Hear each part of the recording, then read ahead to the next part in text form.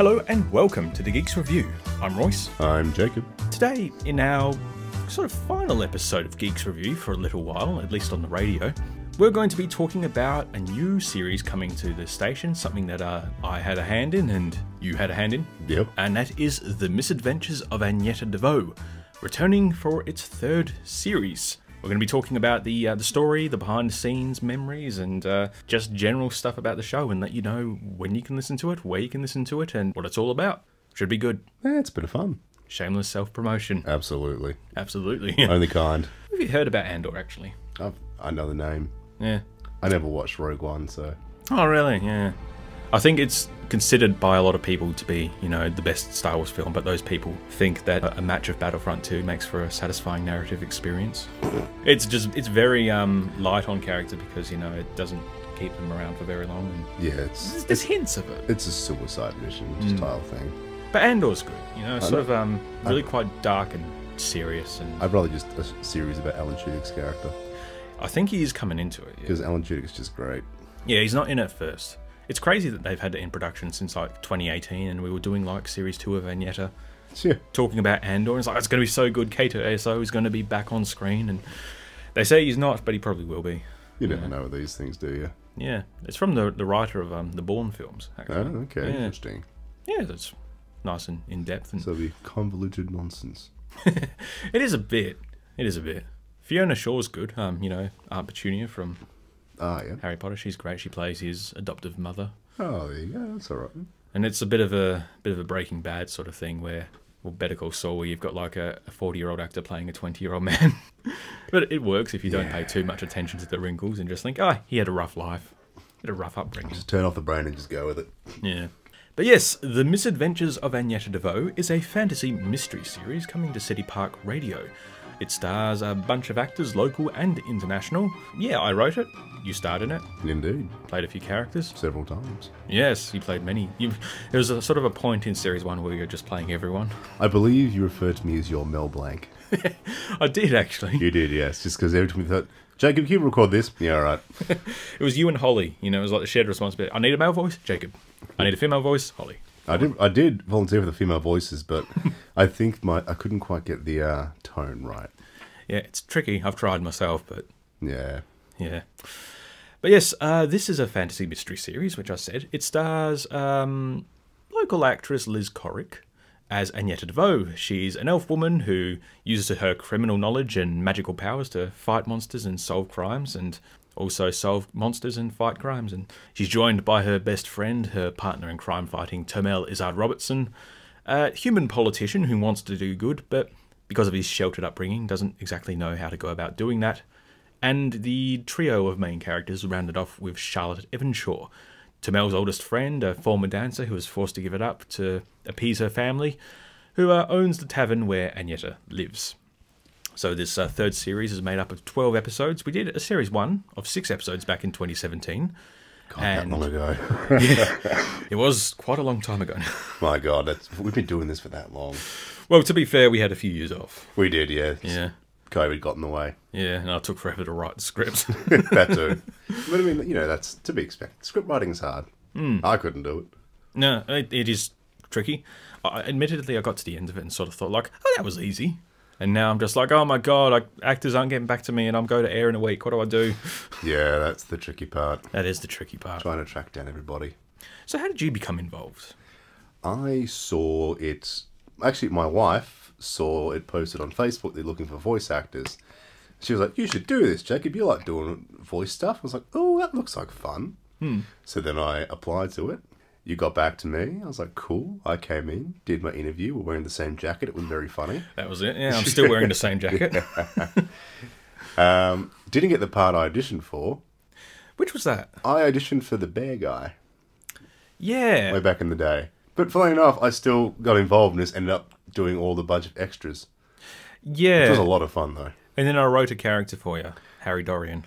Yeah, good old Harry. Yeah.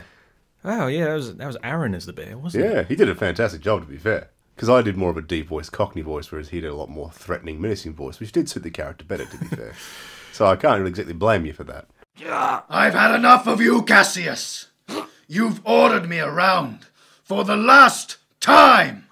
He also had this iconic moment, the Cassius. Oh, God, I forgot about that. Yep, the goat man. Yeah.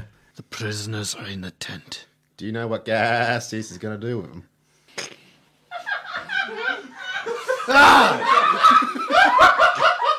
Good times. Yeah, that was a story where a bunch of wizards accidentally turned themselves into half-animal people. And it turns out that one of them sabotaged a spell because he wanted to be a bear. Tuesdays, am I right? Yeah. It's a really grim bit of trivia about that. The guy's name was Treadwell, which was a reference to Timothy Treadwell, who was that nutter in Werner Herzog's Grizzly Man who got eaten by grizzly bears. Right, yeah. Very grim Easter egg I had there. You know, a little bit of grim history is always a bit of fun. Well, fun might be the wrong word here. I did have a lot of Easter eggs, actually, because the main character's name, Agnetha, came from Agnetha Felskog from ABBA. So there was a lot of ABBA references. Yeah. I think Tomel asks her, is there anything else we can do? Knowing me, knowing you, it's the best we can do. And there was a Spice Girls reference. What do you want from me? I'll tell you what I want. What I really, really want is to find out what your motive is for harassing innocent market traders. But first, we're going to go for a little ride. You and your bloody references, Royce. Did make for a good time, though. It did, yeah. It did get a lot trickier once lockdown came in. And a lot harder to record as a big group after that, so... Yeah, and with most of the cast being overseas, it was a bit tricky. Yeah, that point. First season, it was almost entirely just Launceston people. Most of the cast came through the door on the first day. Yeah, we just kind of walked in and said, we want to roll, and because it was a kind of new thing, you were like, yep, cool, people actually want to do this, fantastic. Pretty much, exactly. Yeah, and which makes sense. It was your first go at doing a radio play and everything, and this is quite a new experience for all of us, to be fair. Yes, and we're no better, no more knowledgeable than we were back then. We do the best we can, though, don't we? Maybe a bit more jaded, but I mean, we've got a bit more practice now, at least. Yeah, It's a start. I still sound the same in every goddamn role, but, I will say, I think my most standout role was as the troll.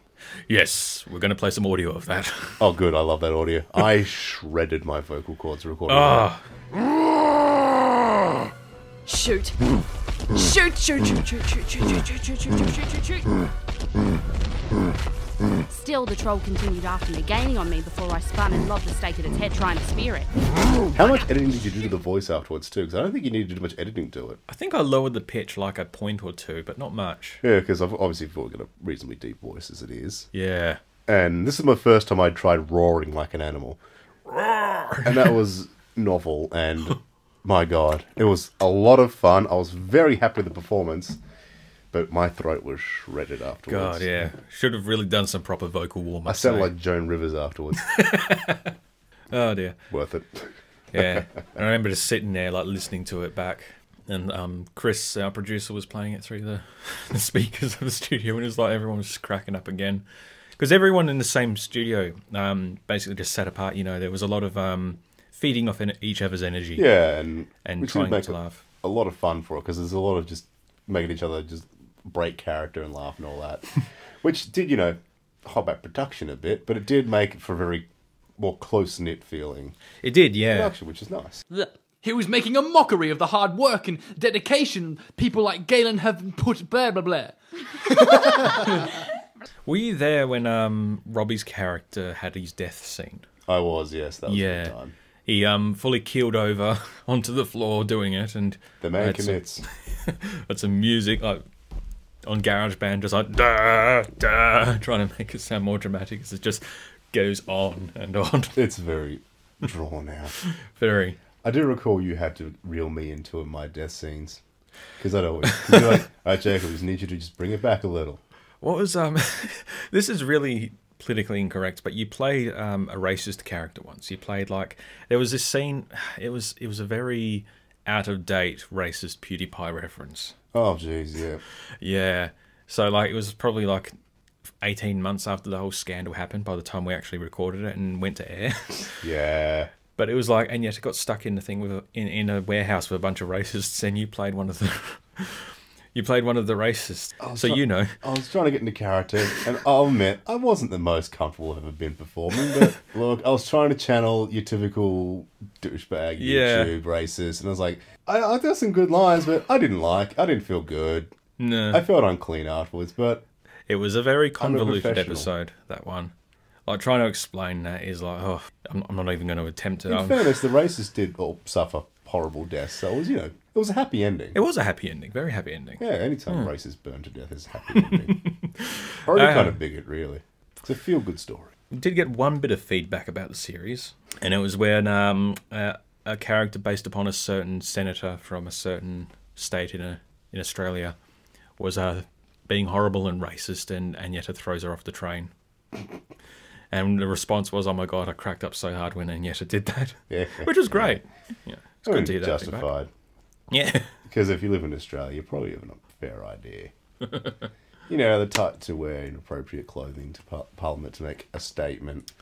Or to climb a big Yes. rock because someone said she couldn't. Tool. we're not political here, or are we? Who knows? We're always political. I mean, Everything's political. Everything's political at some point or another. We've all got some kind of political beliefs. Anyone who says they don't just means they're a spineless status quo lover. He doesn't want any kind of change. Change for the better. Things certainly were different before these newfangled changes. Well, of course they were, you senile old git, or they wouldn't be changing. Anyway, we're talking about the Misadventures of sorry. Agnetha. Stop tangenting, you two. So, the Fantasy Mystery series has our elf woman go on all kinds of adventures, and More misadventures. misadventures, true, yes. The opening episode, which will be airing next week, is called The Fog, where we have a bit of a recap of Series 1 and 2 at the beginning, and kind of explanation as to who they are. Which is good because none of us remembered either. It's narrated by an actor, I believe he's from New South Wales, called Michael Mangada, and he brings a lovely sort of dramatic flair to the role, and plays another role later on in the show as well. But Agnetha is approached by a wizard who tells her that there was a break-in at the magical library, and a dangerous book has been stolen, and he needs Agnetha to track it down. And Agnetha goes, yeah, sure thing. And when Termel goes, you're going to go deal with it? She goes, nah, I've got other stuff to do. She wakes up the next day, and there is a horrible, noxious red fog covering the city.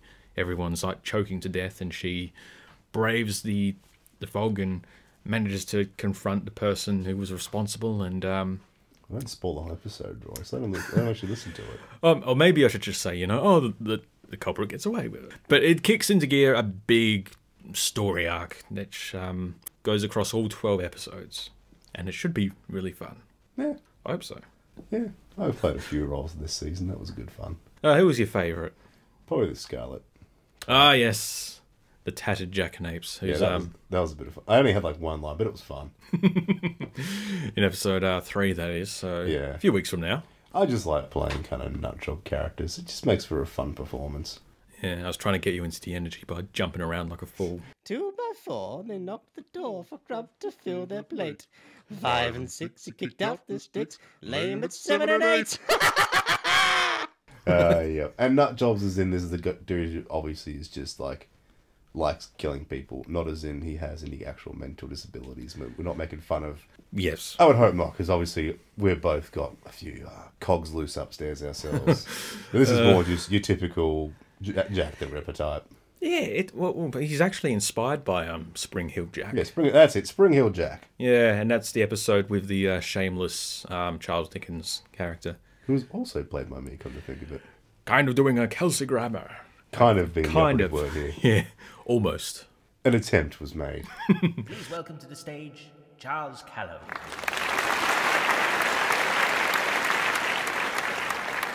There was nothing to suggest about that warm summer's night that peculiar things were afoot at Endelwine Hall, when indeed peculiar things were afoot and taking place that night. I mean, I'm pretty happy with most of the performance, but it's tricky.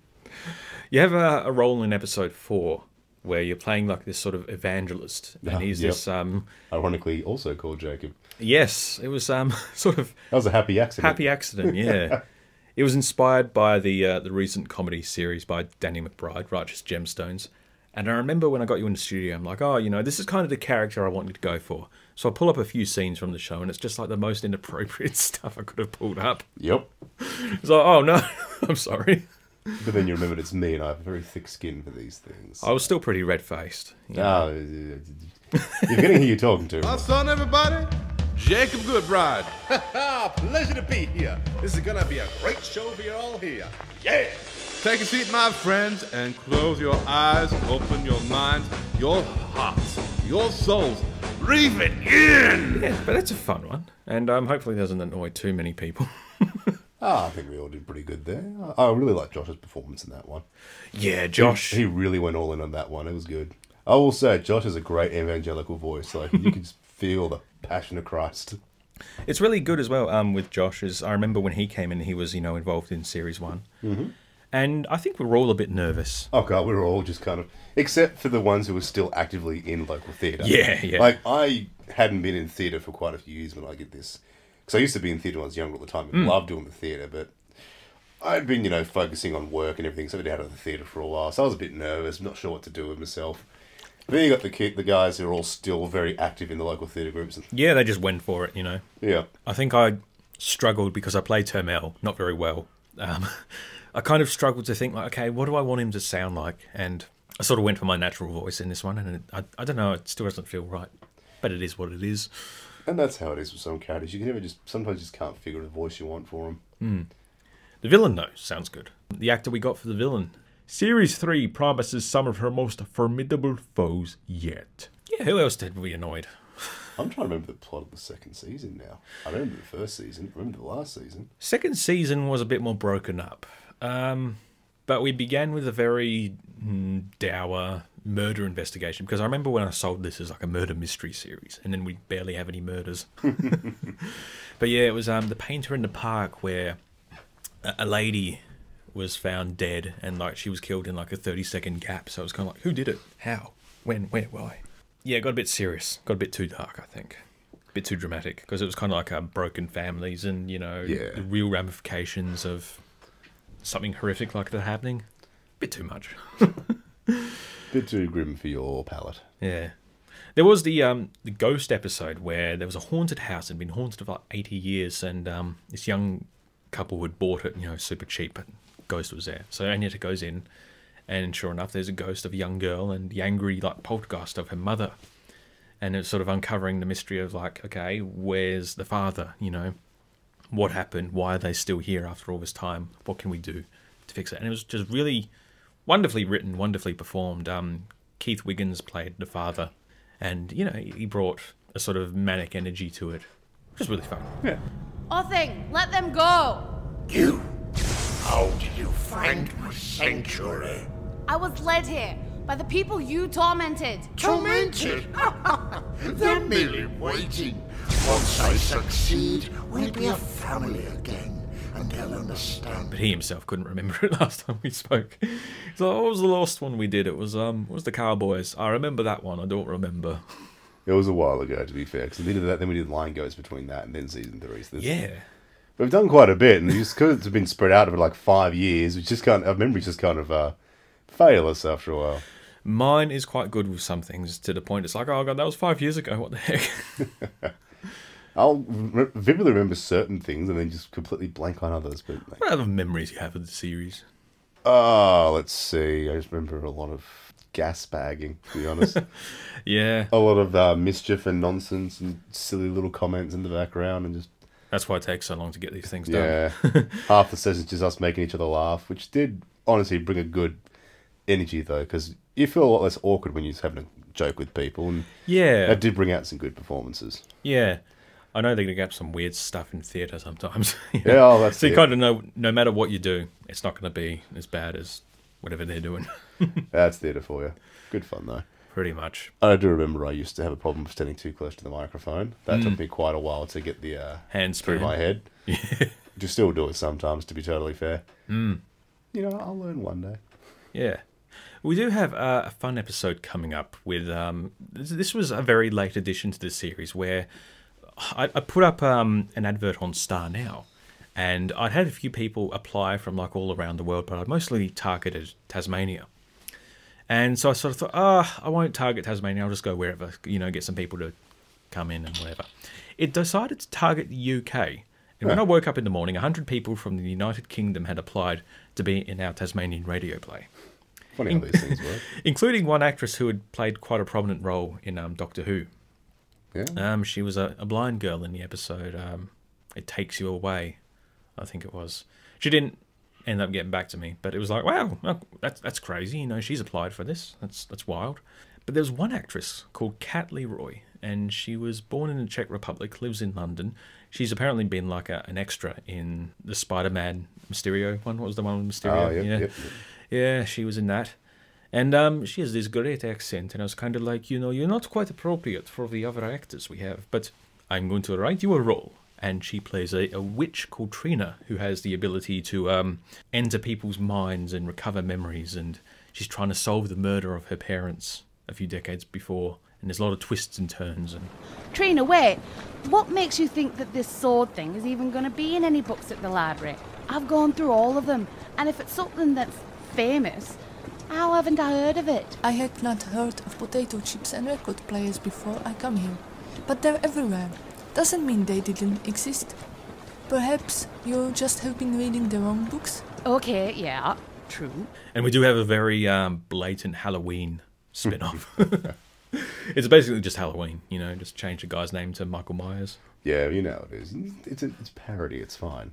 Yes. Homage. Yeah, that'll do. That'll do. That sounds like a good... That sounds like... That'll hold up in court.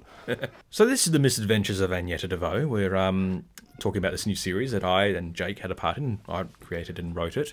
And it will be airing every Thursday at 4 p.m. on City Park Radio. And it'll be available to listen to online. It's about an elven lady who solves crimes and fights monsters, you know. Yes. But no, it was a lot of fun to record all the seasons and everything. It was because this was my first real foray into radio work, and really enjoyed it. I loved it. It's one of my favourite things to do when I'm not sick or at work. But it was a good experience, and I'm looking forward to season 3 coming on the radio. As am I. Just waiting for one more actor, and I'll be ready to go. There's always one. Always one. I was going to say, in regards to writing, you know, a lot of people have ideas about fantasy worlds they want to write, a lot of young people especially. And I think now, with everything so saturated, where everything like seems to get a film adaptation or a TV show adaptation, people kind of think more about writing films when they're writing books. Yeah. And it's quite tricky with this series to kind of think, oh, I can imagine how this would play out in my head if it was visual. Oh no, but we're an audio thing, so we need to make it suit for that. And I think as well, people get bogged down in the specifics of writing fantasy, like all your lore and stuff isn't always necessary. Like one time I sat down and I wrote out the full list of kings and queens who ruled the country that Agnetha lives in, not dating back 1400 years. Which would never come up in the story whatsoever. Pretty much. I did find a way to squeeze some of it in. That is what appendices are for, though. It did allow me in that one case to kind of go like, okay, we're going to have the villain.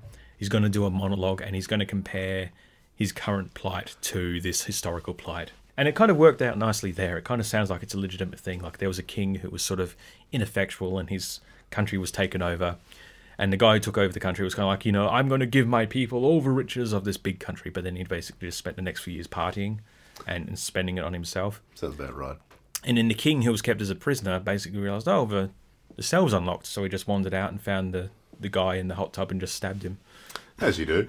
And, you know, became king, and he was sort of like hailed as a hero, and he's just, whatever. Sick. Just doing my job. And that added a nice bit of context. But yeah, that's, I guess, a tip for writers.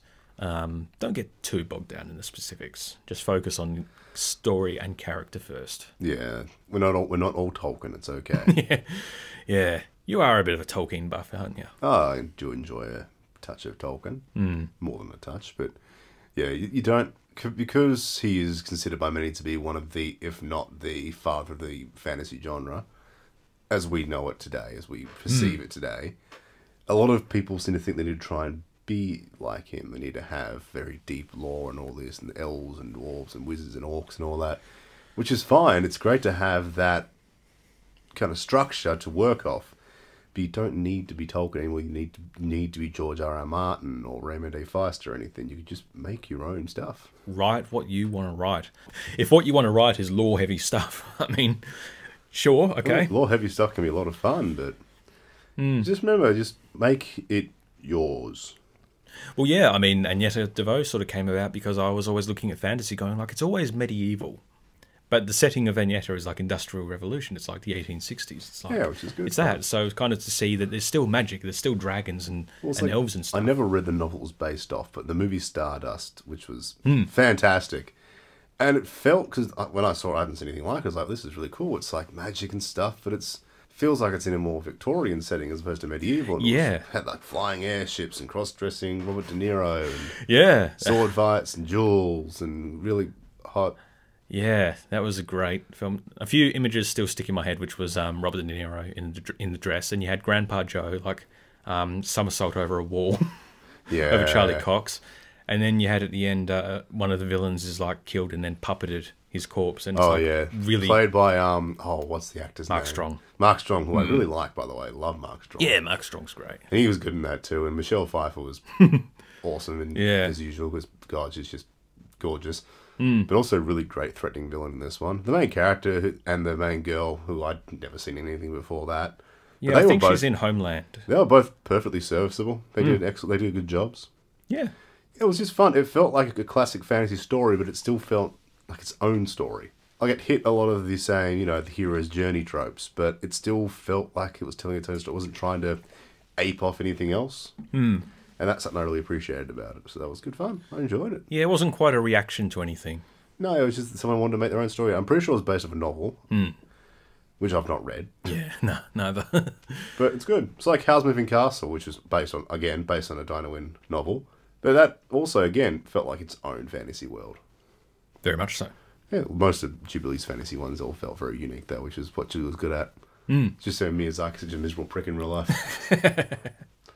And some of Junji Ito is just this cinnamon roll. How does that work? But yes, this has been our review, or preview, we should say, of The Misadventures of Agnetha Deveaux, a new fantasy mystery series coming to City Park Radio next week and for the following 12 weeks. I wrote it, I starred in it, Jacob, you starred in it. A bunch of local actors and international actors, all very talented. Twisty tales, convoluted stories, stuff. It's good. Yeah. Hopefully you like it. Yeah, hopefully. And otherwise we've wasted our time. What was it all for? But yes, you will enjoy it, or else.